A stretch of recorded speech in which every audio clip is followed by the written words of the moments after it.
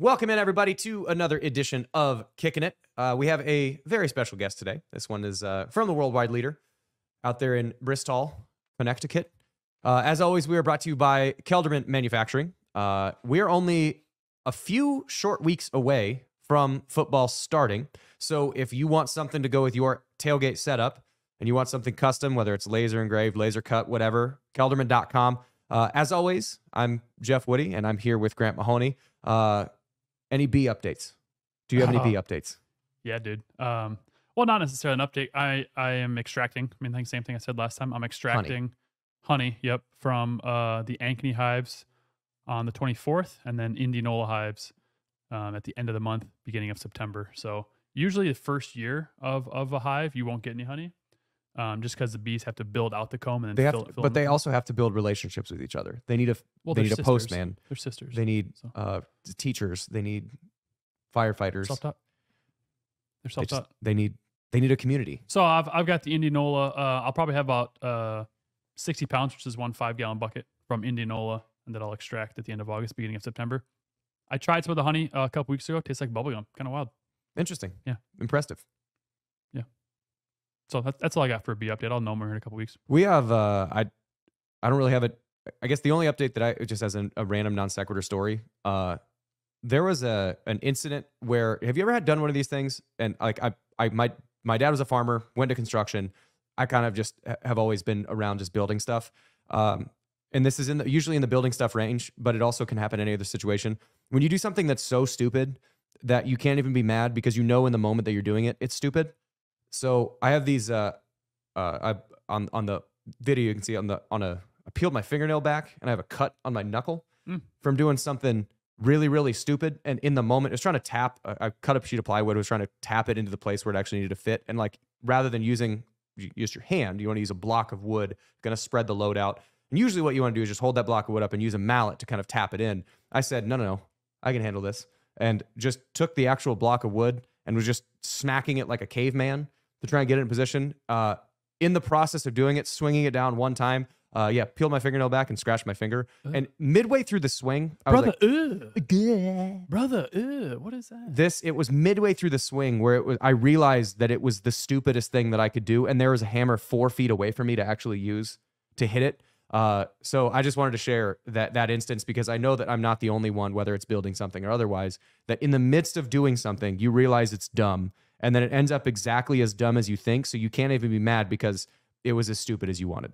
And then like karma's just like, you're dumb. I'm gonna hurt your finger. You're dumb. I don't know if that was Aiden. You ever had one of those instances? No, I'm the smartest man alive. Thanks. Oh, that's fair. Oh, it's understandable. No, I have 4 or 5 of those moments a day, probably. God bless it. I something will happen. I just go, sure. Yep. That's on me. That one's on me. I made that mistake. I'm going to own that. I'm going to work to be better. Become the best version of myself. Aiden usually just finds the nearest mirror, looks at himself, and just gives himself a thumbs down. And then proceeds with exactly. I'm just going with my day. Proceeds with his day. Oh, that's look the man in the mirror. That's a callback. When did we talk? When was that? The traffic story, was that this summer or was that last football season? I think it was basketball season. It was basketball season. Man, Yeah. that's a Thumbs down callback. always. Yeah. Thumbs down. I've received a couple middle fingers really for no reason. I've had some bad road rage. These particular Roid rage? Road. Oh. Yeah. Roid. I'm not that jacked. Thank you, though. I've had some. I know if I have road rage, and I don't. I used to. I would say I used to. Just grumpy. The other day I was on my way to golf league, and some lady wanted to cut over, and I was going faster than she was. And as I drove by her, I saw her middle finger. I was like, what the heck is that about? So I slowed down, didn't look at her, just gave her as I drove by her. Just solid thumbs down. She probably felt disappointed in herself. Yeah. I'm sure she saw. I didn't look though, but I just, no eye contact, just thumbs down. Yeah, thumb, don't lady. flip somebody off because flipping somebody off is an anger response. And I'm sure she's probably like, what the hell is that? A thumbs down in traffic is just, I'm disappointed. I expected better from you. Did you just thumbs down my text? Yeah, that's what I did. We're not going to thumbs down our guest though. No. This is ESPN. I mean, we got a list of the stuff that he does through ESPN. I mean, it's just, the list is long. So we're just going to say it's ESPN's Matt Barrie. He's a college football national guy who hosts with, basically everybody's Dan Mullen, Joey Galloway. I mean, it's terrific. And he's ASU alum. So without any further ado, It's Matt Barrie of ESPN. All right, and now we welcome in Matt Barrie, SportsCenter Anchor and college football studio host with ESPN. Matt, thank you for taking the time to talk with us today. Guys, anytime. We're 2 weeks away from the start of the beautiful season. So anytime I can get on and talk college ball with people, it's my pleasure. It's my favorite time of year. Yeah, I feel like we are the connection that was because Chris Hassel is a friend of the program, and you and Chris worked together a lot. And I think you're a big golf guy. Better swing, you or Hassel? Hassel played competitively through high school, so he's definitely got the better swing. Didn't he play at Muscatine though? Yeah, small school. Okay, that barely counts. Right. He competed enough, but he's got that long, lanky, goofy body that's good for golf. So he's got a pretty good swing. He hasn't played a while. He never picks up his clubs. If he actually picked up his clubs and applied himself, he'd have a really good swing. But I'd give the slightest edge to Chris. Slight. Okay. We can't say too many nice things about Hassel because his head gets too big. It's already there. His head would get even bigger. So a slight backhanded compliment if he plays better swing. Yeah, I wouldn't have committed to this if it was going to be a Hassel love fest.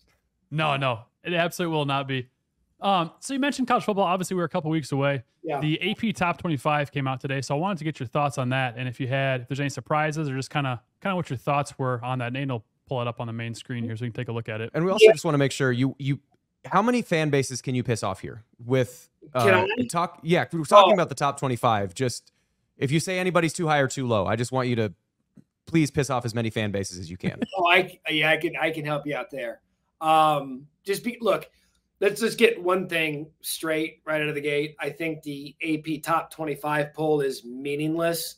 And I'm one of those people that doesn't even think you should put out rankings until October, until we have an idea of who everyone is. But just looking at the one that was released here on Monday afternoon, I'm not surprised by the top 5 at all. Georgia, Ohio State, Oregon, Texas, Alabama. They obviously think that Alabama's got enough coming back with Kalen DeBoer to throw them back in the top 5. It's their lowest ranking, by the way, to start the season since 2009, Nick Saban's second year there. So if you're an Alabama fan, you're surprised that you're fifth. But I think big picture, a lot of people look at that and say, hey, okay, Alabama back in the top 5. I think Notre Dame's getting the benefit of their schedule. I think they're going to be good, but their schedule, aside from USC and opening up with Texas A&M, is one of the easiest in the country. So I think based on schedule, they're probably right where they belong.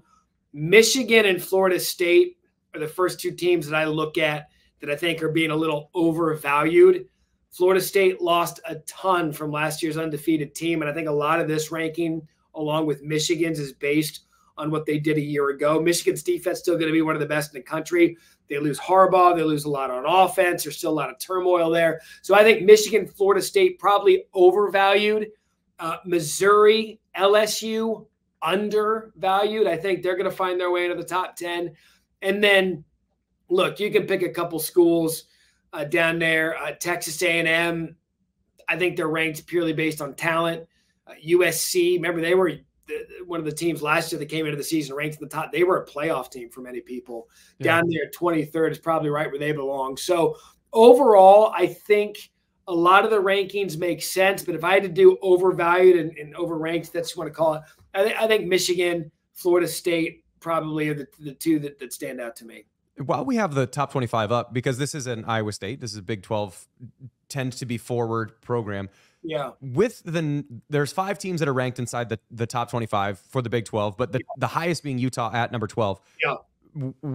Doing the national show, you guys have to talk about everything. So what is a perspective from, Bristol or just the national media of the Big 12? Because from the inside the conference, it feels like there are like a half a dozen to, maybe 7 or so teams where if you said, hey, Iowa State's winning the conference, you wouldn't be super shocked. Hey, right. Kansas State's winning the conference, you wouldn't be super shocked. But there's not really any dominant one teams.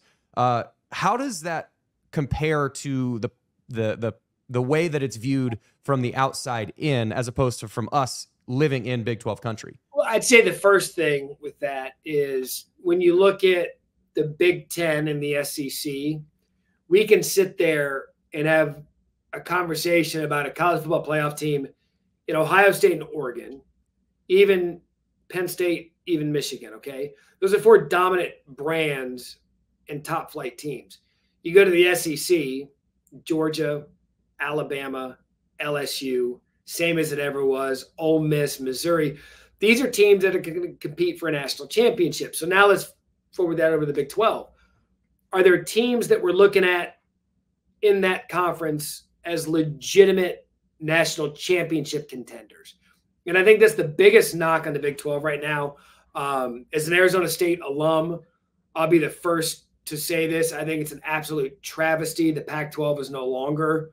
I think it's awful for the sport, but it is what it is. And now those 4 teams come over into the Big 12. You lose brands like Texas and Oklahoma. Well, you acquired Utah, who's a really, really good football program. I mean, and for those in the Big 12 that don't know, Utah will come in and they will smack you around for 4 quarters. They're physical. They know who they are. They're going to beat you up front, and they're going to beat you to death for 4 quarters. That's a good football team. Is it a big brand? No. Colorado, they're not good at football, but they're a big brand right now because of their head coach in Deion Sanders. Arizona, breakthrough year a year ago with Jed Fish. Jed goes up to Washington. They bring in a new head coach. The quarterback and the receiver stayed. Not a big brand. And then my alma mater, Arizona State. Back in the day, would compete for Pac-10, Pac-12 championships, but again, not a huge brand. And so I think that's where we are with the Big 12 right now. There's a lot of good programs. There's going to be good football. I've talked to a couple of coaches that have said, winnable-wise, the Big 12 is one of the most winnable conferences because everybody's kind of in that same area. Look at BYU. BYU is a good. UCF with Gus Malzahn. These are good football schools. I think the Big 12, unfortunately, national landscape doesn't have that A1 plant your flag in the ground superstar brand. I think that's what makes the conference so fun is that I agree. There isn't an Alabama, Georgia, LSU, someone who you're, one of those 3-4 teams in the SEC is probably going to win the conference. Right. So like Jeff mentioned, it's kind of wide open, which I think is great. Do you think that, not to interrupt, do you think that it's a 2-bid league at all? Because there's 12 teams that we've got to pull from. Assuming that, you look through the SEC, Texas should get in. Georgia, Alabama should get in. Yeah. Then you have, are we flirting with LSU? You'll get 2 yeah, LSU. Yep. So then you have Ohio State for sure, not for sure. Oregon kind of for sure-ish. So you got like 5 or 6 teams that are pretty much already, quote, locks. And then you have an LSU team that you lose, Heisman winner, top draft wide receiver, but they're still going to be good. Are they going to be high enough in the SEC? So how many teams come out of the other ones? The Big 12, are they a 2-bid league or are they going to get kind of crowded out by everybody else? Because you get the champion in for sure, guaranteed, whoever that is. But then who's next? And do they have enough clout to actually, impress the national folks to get themselves in?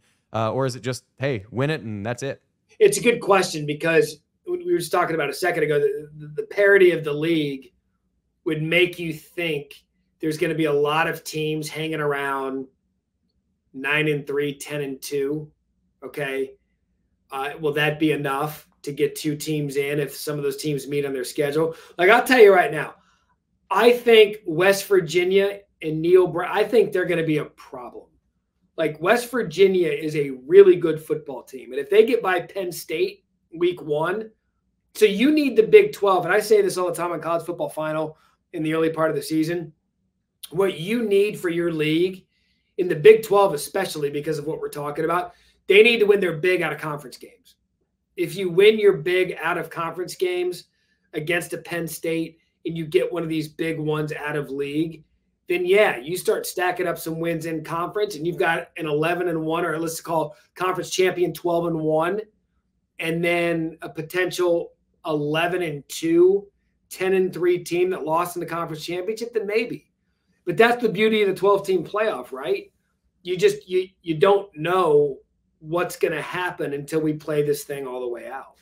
I think it's a good point too, because obviously Iowa State plays Iowa, so if Iowa State wins, that'd be great for the Big 12. Colorado plays Nebraska, right? Which Nebraska is kind of a dark horse this year, and Colorado, they were shit last year, so who knows how it'll be this year. And then you've got West Virginia, Penn State. Now on your show, Matt, so on the Matt Barrie show, you had mentioned a few months ago that kind of a hot take that you thought one of the 4 new teams in the Big Ten, so either Oregon, UCLA, USC, or Washington, would win the Big Ten.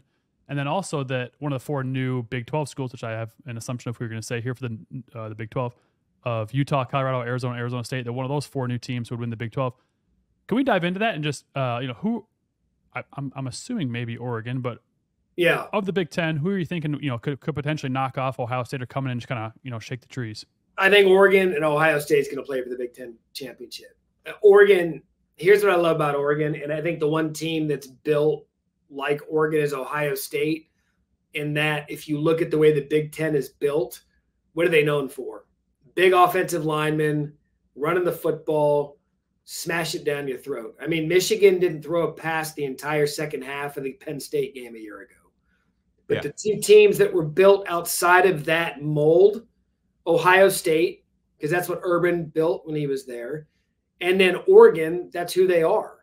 And so you bring that kind of eye candy into this conference, who's used to playing football this way, they're going to cause a problem. They were going to win the Pac-12 anyway. I mean, they're loaded. And so I have Oregon in the playoff. I have them in the Big 10 championship, and I would not be the least bit surprised if they beat Ohio State and came out of that conference. And then in the Big 12, I've just seen the Utah story for too long now. I mean, I remember when they got in, we're sitting there, got into the Pac-12, and we're sitting there, we're like, just wait.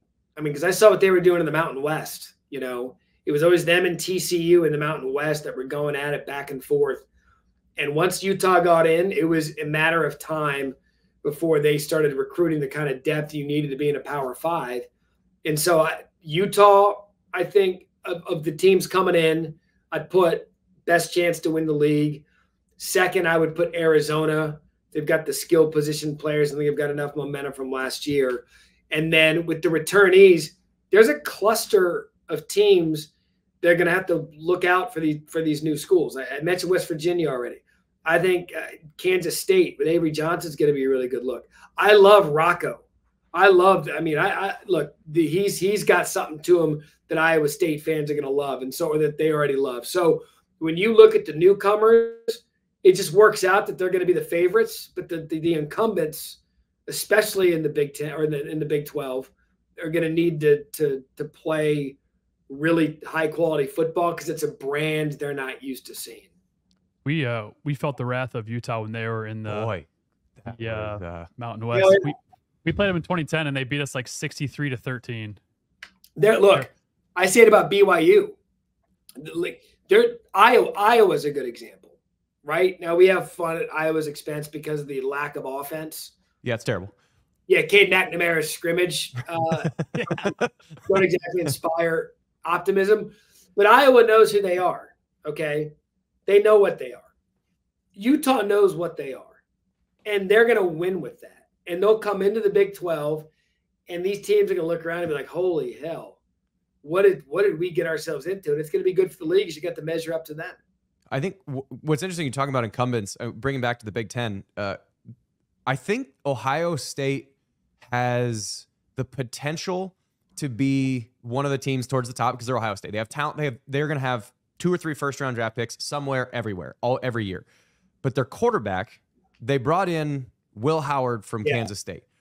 We've seen enough Will Howard that you're going to get some good, but you're also going to get a lot of bad. He lost a lot of weight, though. Well, good for him. But the thing is that like, so just the anecdote that comes to mind with Will Howard regarding Ohio State is that like Iowa State plays Kansas State in the snow game last year, which was an absolute blast to watch because it was like watching 10-year-olds play football because it's just trudging around in snow boots.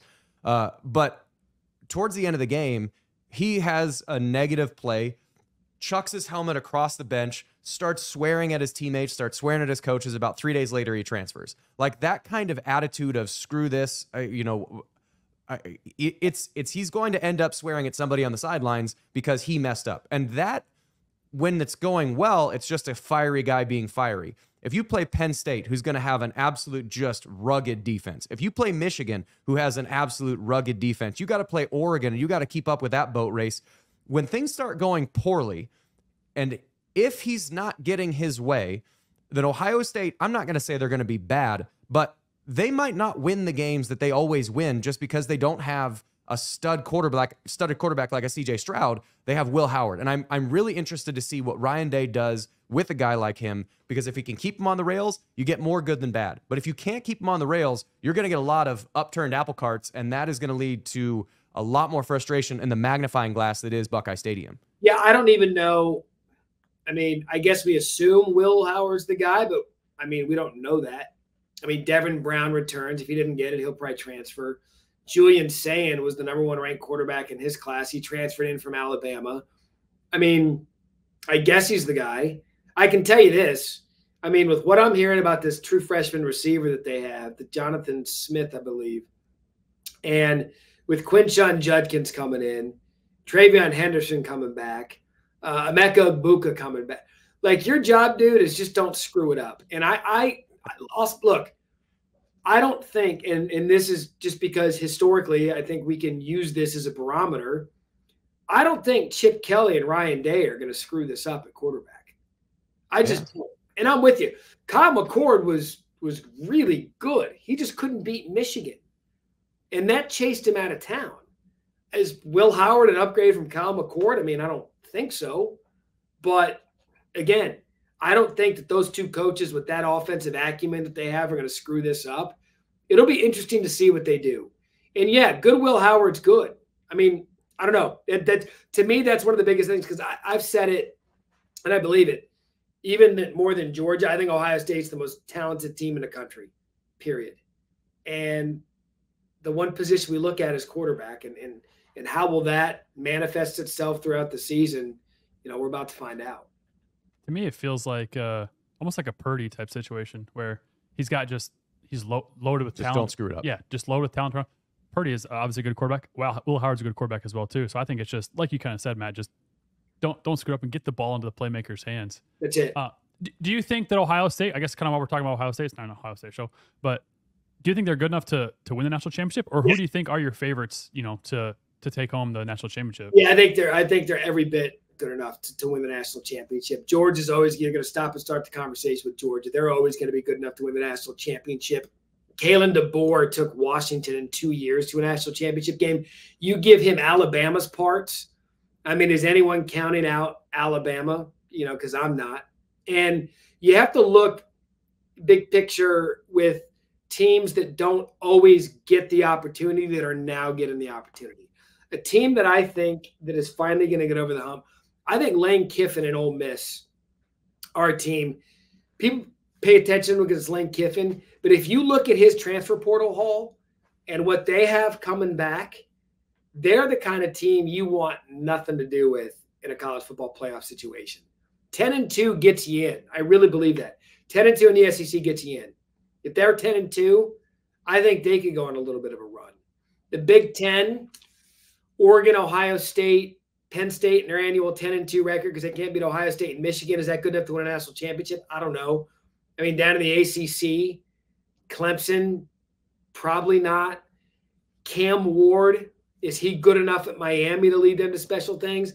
I've gone on record as saying I think Virginia Tech's a playoff sleeper. I think they can get in. And so outside of those big four that we always talk about, I think it's a wide open year. And this is actually the perfect year for a 12-team playoff. When you look at, like, here's a team for you. We can get real into the college football weeds if you want. The highest ranked group of 5. Memphis is going to be a problem for people. Iowa State played them in the bowl game last year. Their quarterback's good. They're good. And so you just get the right team with the right matchup at the right time. I mean, who knows what's going to happen? I'm just glad that it's wide open, because I think everybody in the top 4, 5, 6 has a couple of things they need to address. So there isn't, in my mind, one dominant overall team that's going to be like, yep, that's your national champion. I think one thing that's really cool about this 12-team playoff, and I just really like the way that it's set up, just generally. Now, granted, the Big Ten, SEC, they're going to get 85% of the teams in there. Do they deserve it? Probably, maybe, maybe not, depending on how everything goes. We'll see as the cards shake out. But one of the things that I really like, if it's Manhattan, if it's Ames, if it's Salt Lake City, hosting a playoff game, especially in, Ohio State, Michigan, especially way in the north, when it's going to be 20 degrees as a high, in the middle of December, and you got to bring Alabama. If let's say Alabama doesn't win the SEC and they're the 6th seed or whatever it breaks out to be, and they got to play the next highest ranked conference champion. Let's say that's Kansas State. Let's say that's Iowa State. You got to come to Ames when it's 15 degrees, and you got to win a playoff game in the most bananas environment that has ever existed north of the Mason-Dixon. And that is a game that you have to win to go to the playoffs, or to go to advance in the playoff. I think that's a really cool part of it, is being able to host the first round playoff games, especially, the teams like an Iowa State, a Kansas State, and a Utah, whoever is going to end up winning the Big 12. That to me feels like a really cool opportunity for an upset of one of those big teams that aren't going to win the conference, that have to play their way through. That's the best part. I mean, people ask all the time, what are you most excited for this season? Well, it's the home playoff games. I mean, and you're right. That's why we were laughing when USC started the exit from the comfy confines of the Pacific Coast to the Big Ten. It's like, all right, dude, if you want to go play in Happy Valley in December, you don't leave 70-degree weather. But if that's what you want, go ahead. Like, if that's what you really want to do, have at it. And look, we have fun with the regionality and the lack thereof now in the realignment, just because we always have fun with, UCLA at Rutgers. That makes a lot of sense. We're not even talking about it at the end of the season for that very thing. Some of these West Coast teams going to places where they don't play. Some of these teams that are in Florida having to go different areas of the country. And so come playoff time, we see it in the NFL, right? Weather. You see a team no one wants to go to Green Bay in January. Well, there's a reason for that, because you get there and you're not going to win. And so this to me, done right and seeded in a way that could cause some problems. I mean, there's teams that we were looking at the rankings a second ago. There's teams that aren't ranked here in the top 25. Virginia Tech's one of them. Boise State, they're a group of 5 you got to look at. We were talking about Louisville before we came on. I mean, there are teams out there that could, if they get in and something went their way, it's going to be fun to watch, especially that campus atmosphere for the first time in a playoff game. And that's kind of what I want to ask you too. I'm glad you led into that. Was, of the teams that aren't in the top 25, are there any teams you think could, I feel like every year there's a team that's not in the top 25 that sneaks into the top 10, or is like a program that's like, where'd they come from? And I want to ask you if there's any teams other than Virginia Tech. We'll take Virginia Tech off the table. Virginia Tech's off the table. I mentioned Memphis. They got 16 votes in this. Iowa State, you guys know. Look, Iowa State with Matt Campbell, they flirt with being a solid top 20 program every year. They're just on the outside. I look down at Kentucky. Like, no one respects Kentucky ever. And all Mark Stoops does there is win. Yeah. The Texas A&M disaster. He came back. He's back. Look, they bring in a talented kid that was highly recruited at quarterback from Georgia. He comes into play. Kentucky's going to play defense. They got 3 votes. They're a team that can find their way into the top 25. And so they're West Virginia. They got 17 votes. I would bet, looking at this not ranked list, 1, 2, 3, 4, 5, 6. I could see 7 teams that aren't ranked right now being ranked by the end of the year. Iowa State being one of them. That's right. God, yeah. Matt Campbell. Going 10-2 will do it. I mean, again, I started off by saying preseason AP poll is worth nothing. But if anything, it's worth something. We can go back and say, hey, look, they got it right. Yeah.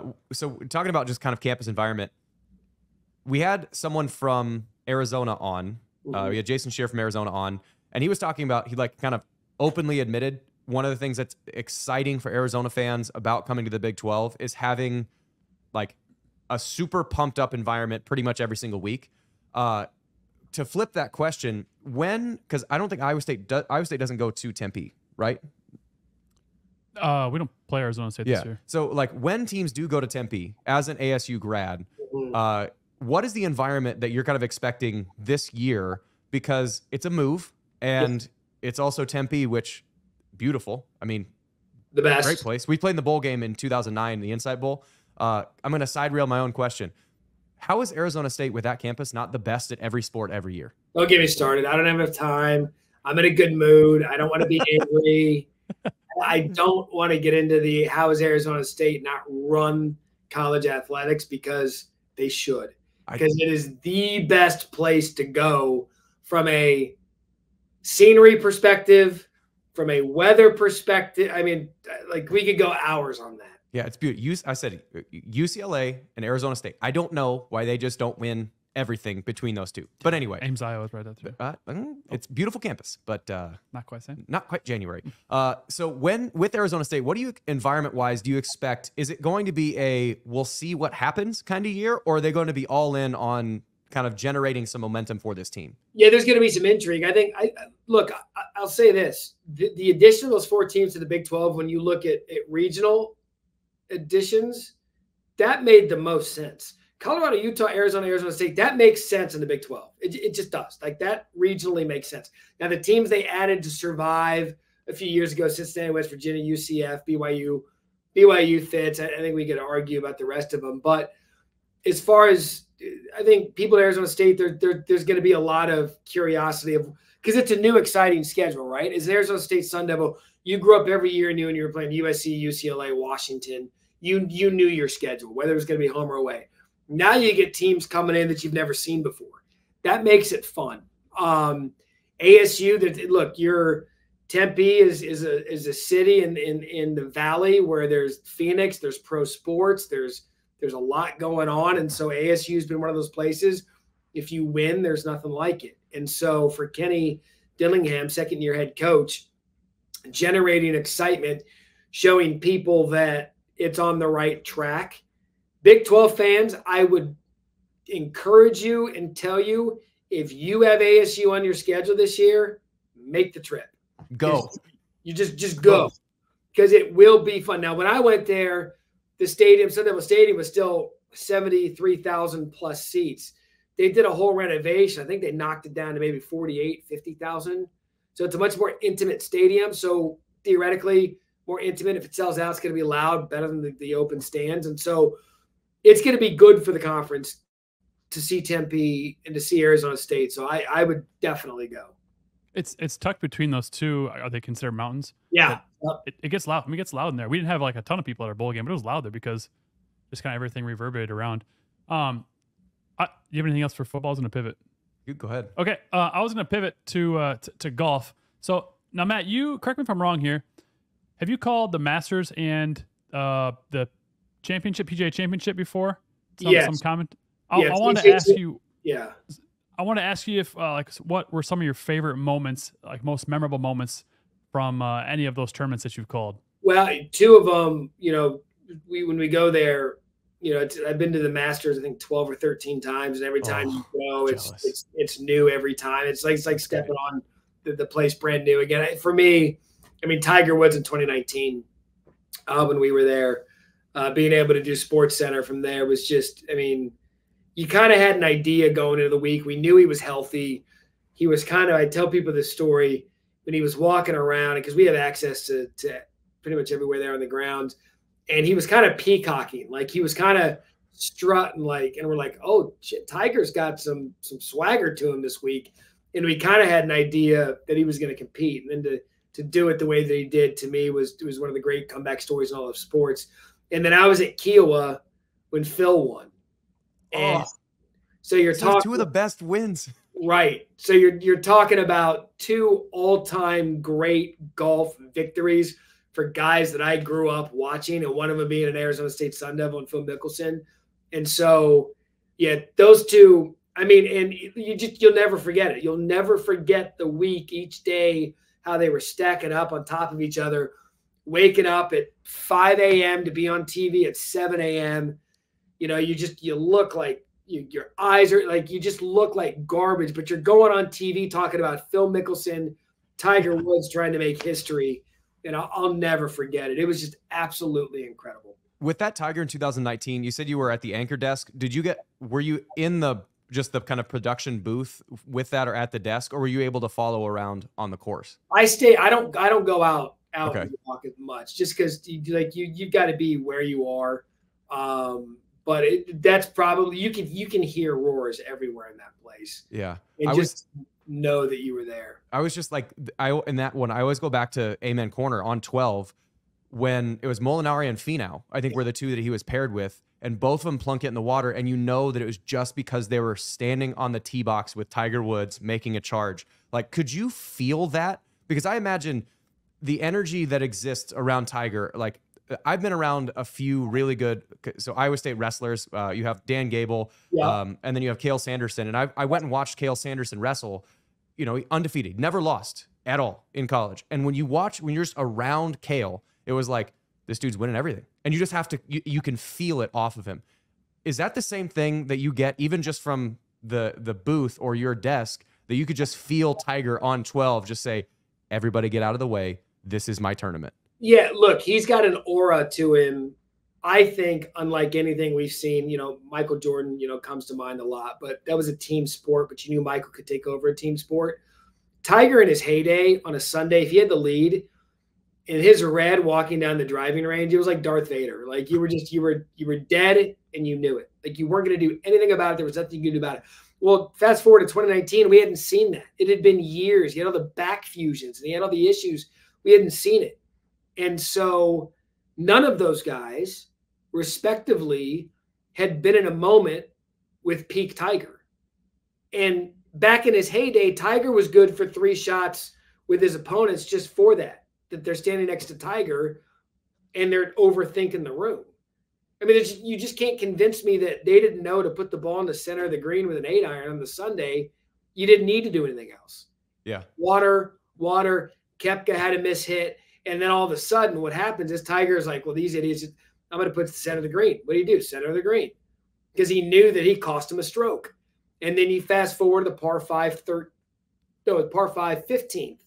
where Molinari hits his second shot, tree branch, got too aggressive, knocks it in the water. And then you get to the 16th. So now they're giving up all these shots. Tiger gets out of there. You go to the par 3 16th, and he knows what to hit that shot, that traditional Sunday pin placement, upper left. So you hit the ball upper right side of the green. It hits the ridge. It's going to go down in the hole. Well, what did he do? He did just that, and that's the shot that really won in the tournament. And so no one in history, I mean, he could draw Augusta National on a napkin with his eyes blindfolded. That's why we always said if he was going to win another one, it would be at Augusta. And the intimidation factor, I tell everyone this. When I go to the Masters every single year, Tiger's made it a habit now to show up on Sunday nights. You don't have to see him physically to know that he arrived.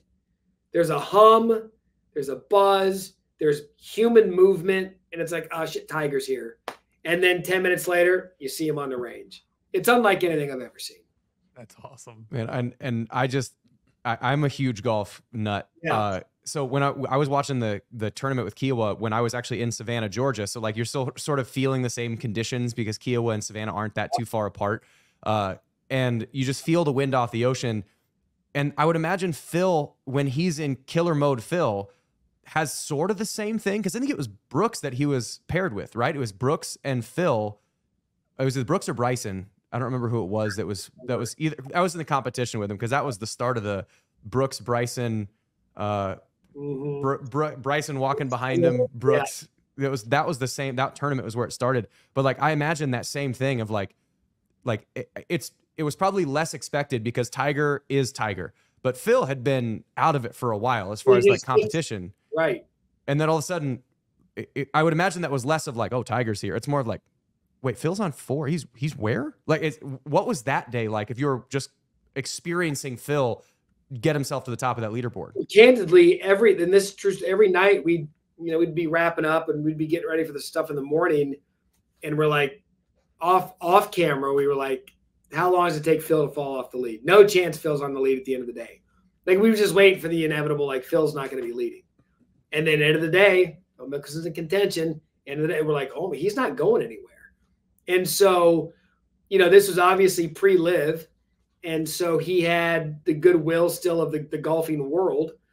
And it went down at the time. I mean, you could argue 86 Jack at Augusta, but Phil, I think, was 51 when he won it. And he's going against all these dudes in their prime. And that course is 7,600 yards. Right. The course, the conditions. I mean, during the practice round, I think it was the 16th, 17th, one of the two, they were hitting driver off the tee, driver off the deck because it was into the wind. And so, I mean, it was wild. He had that bunker shot early in his final round. It's like, oh, Phil's going to do this. And when you really think about it, and that's what I say about golf all the time, it's the one sport where you can actually see legends of the game play against the stars of the game, and the legends sometimes still win. And you can't say that in any other sport. No 50-year-old in the NBA, no 50-year-old in the NFL can compete. But here we are in golf, two of the all-time greats beating up the 23-year-olds that were at the height of their powers. Now, were you at this the most recent U.S. Open, the Rory Bryson? Oh, I wonder. I just on the negative side. Again, golf storylines.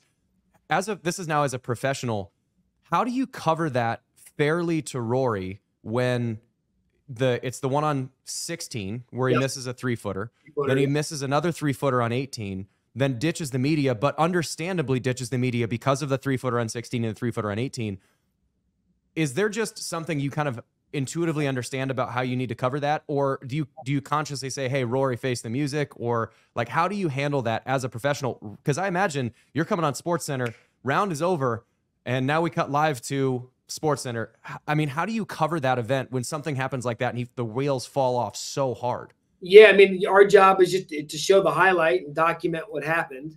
And I've never been – I don't blame Rory for leaving. Like, the media gets really, really angry when they get blown off. I mean, the guy's been dealing with this now for how long? He hasn't won a major since 2014.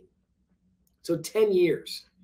And he's had some slip, like the U.S. Open last year at LA Country. Like, he's had these chances to win, and they just slip through. And look, none of us are in that cauldron of world-class pressure on the biggest stage. I mean, I'd probably leave too. And, our job is to show the highlight, give the post-round reaction. We have Andy North and Curtis Strange, really great golf legends, 2-time U.S. Open winners when we are doing our tournaments that are there to provide perspective. Jeff Ogilvy's on our team now. And so, we don't have the U.S. Open on ESPN, but we have the guys there covering it, and their job is to tell you what happened. And flat out, Rory missed putts. He just missed putts, and Bryson didn't. Look, Bryson's a killer. Okay. The Tiger's a killer. To win major championships, you have to be a killer. And Rory was once a killer. I mean, he was. And I don't know what's happened recently, but I've never been one of those guys like, oh, he blew off the media. What a prick. I don't blame him. Like, I'd have been angry too. Yeah, I don't know how you get a good response after that. Okay, I feel like I can cede the floor with golf questions, but I could ask 2 more hours of golf questions. Right. Well, I had one more question for him regarding Hassel. Obviously we know Hassel pretty well, and Couturier and his admiration for loose meat sandwiches. I want to ask you, how much does Hassel pay you to be his friend? The payment stuff, he's used to trying to do Venmo. Like, bro, I'm a cash guy. Like, I don't want any digital transaction of you paying me for our friendship. We actually we started at ESPN at the exact same time in 2013. He was there January 2013. I got there into February, early March. And at the time we had the same agent. And so our agents like, hey, you two, should get together. You started at ESPN at the same time. I was coming from Dallas. I'd worked there for 5 years at the NBC station. And I'm like, all right, man, I'll go hang out with this goofy dude from Iowa, whatever. Like, we don't know anybody. We need friends. The wives need to meet someone. And our wives, Kristen and Ashley, ended up just hitting it off famously. And Chris and I kind of had opposite schedules at first. We would work together sometimes, but we were always working. So then the wives would hang out while we were at work because everyone was new. And then it ended up just being a great friendship. And really, the friendship took off right at the end of Chris's time at ESPN in 2017. But then they moved down to Florida. My wife's job moves to Florida, and the relationship continues in Florida. And now we always laugh. We're going on a decade plus of payments from Hassel to be his friend. So I made a lot of money off that guy. That's great. It's probably, I mean, that just funds all the travel to and from Florida. That's what it is. That's it. Like, right. It pays for my private jet to Florida while he's flying JetBlue. Oh, that's great. You've already given us enough of your time. I mean, I sincerely appreciate hopping on. And guys, you bet. Yeah, we're excited to have ASU in. I'll turn to the interviewer real quick. Who do you have winning the Big 12 in its new season? To me, I feel like there's Utah has to be number one, just because if Cam Rising stays healthy the entire year, they have to be the team to beat. But that if still lingers because he hasn't played a full season since 2022, 2021, maybe? Because he missed the Super Bowl 2 years ago. So Utah has to be number one, but that's a big asterisk. Kansas State, based on Chris Kleiman, and as he has enough championship pedigree that pretty much no matter what happens, he deserves the benefit of the doubt. And then I feel like you have to, a little bit biased, Iowa State is the most experienced team based on returning production in the entire country. Right. You have your top 4 wide receivers, top 3 at wide receiver, top tight end, 2 top running backs, your returning quarterback, all 5 offensive linemen. And you add an NFL talented lineman at left tackle. You add the Princeton transfer is probably a top 3-round draft pick at offensive line. You have your entire defense, sans, I believe, TJ Tampa as a graduate, and there's one other. It's Gary Vaughn is a missing linebacker. So you return at least 9 starters on defense. You return 10 out of 11 starters on offense, and that team is going to be pretty good. So to me, it feels like it's Utah, Kansas State, and then Iowa State being kind of the wild card just because of production experience. But I don't know. It's a little bit biased on that third one. But I love it. 4 teams. I'll lean away from Iowa State because I feel like Iowa State has a shot, but I also think that it's so wide open.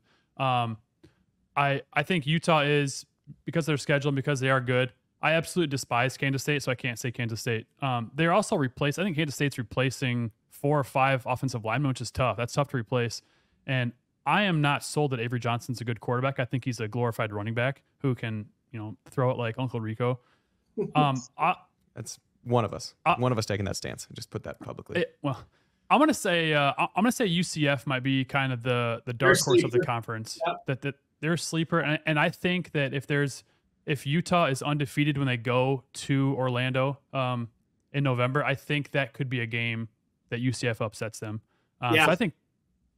Yeah, I mean, again, we just keep rattling off teams. So you have. So look, Utah's the class. They're again, it depends on Cam, and there's something about West Virginia. Keep an eye on the Mountaineers.